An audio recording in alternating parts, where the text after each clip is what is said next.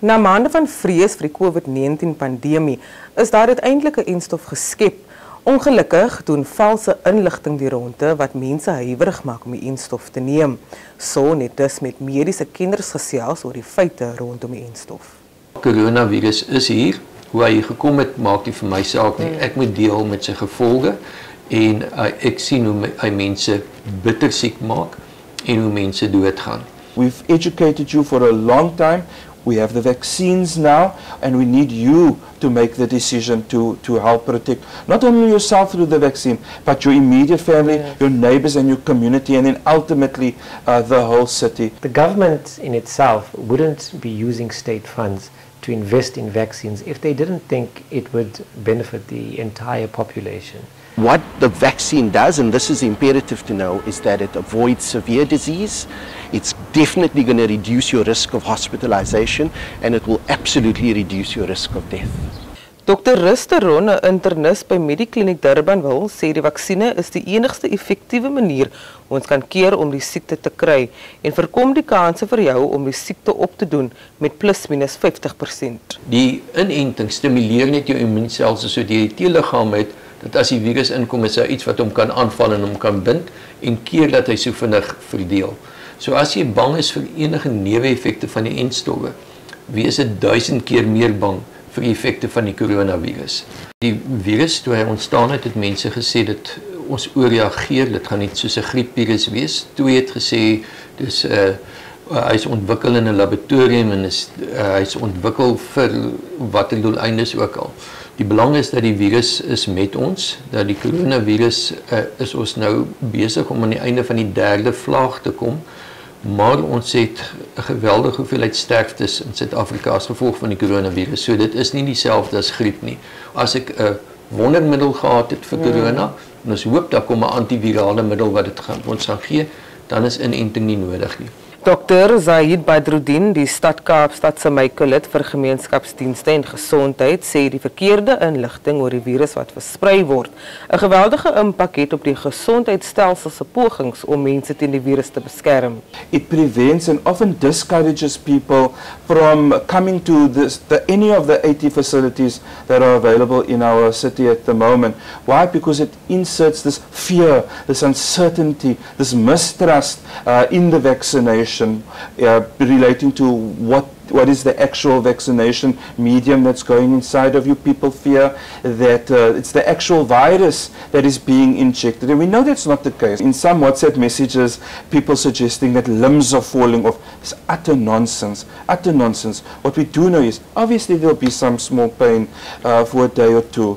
Obviously you're going to have an immune response, you're going to feel tired, fatigue, some temperature. Often people report that that's normal for the vaccine. It happens when you take the flu vaccine as an example. What is that process? That process is your body fighting off what is being introduced to prepare it for any potential infection. Then on top of that, the routine nonsense that we're seeing, the chips that's going inside your body, Bill Gates is watching you. So knowing all of this misinformation, my message to residents will be only trust what is coming from a reliable source. Hy sê een van die grootste uitdagings wat hulle probeer oorkom is die rol wat godsdienstleiers speel om inwoners te ondersteun en aan te moedig om die Entstof te neem. Recently we were in Mitchell's Plain and we knocked on many doors encouraging people to come and access the pop-up vaccination site that we had. But many would say, my God would protect me from the virus, regardless of the fact that people have just been discharged from the hospital who have had the virus, their own family members.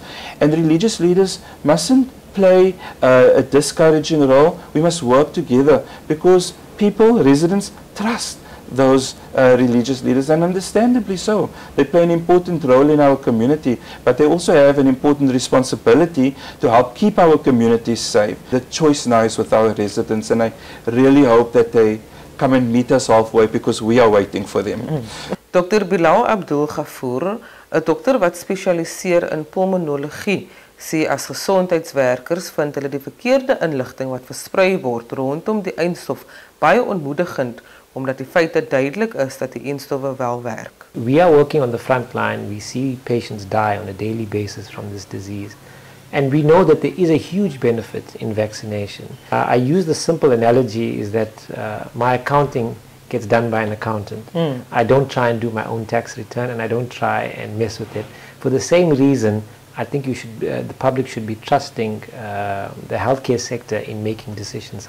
Hy sê sommige mense is bekommerd dat die Entstof groot side effects gaan hê. There's a concern that some females felt that the vaccine may cause infertility, but that does not hold true. There were concerns that it may alter your DNA and change your structural DNA. And I think just understanding how a vaccine works and how it mounts the response, one would quickly realize that these vaccines actually don't involve your DNA. It involves a different part called a spike protein and RNA rather, which are messenger proteins rather than DNA, which forms the genetic code of your body. So it's really not going to change the structure of your body. Other concerns have been that if you've already had COVID, there's no need to vaccinate, and that's not true because the antibodies from having COVID wane after a few months, and therefore you should still be vaccinated. Some people feel that after vaccination they don't have to wear masks any longer, and that doesn't hold true not until a significant proportion of the population has been fully vaccinated. So yes, the theories behind it have been quite varying and quite ludicrous at times. Almal moet ingeënt word, sê die dokter, want dit is die enigste opsie om die verspreiding van die virus te bekamp. In the international guidelines, the only patients who cannot be vaccinated are those who have a proven anaphylactic reaction to any component of the vaccine.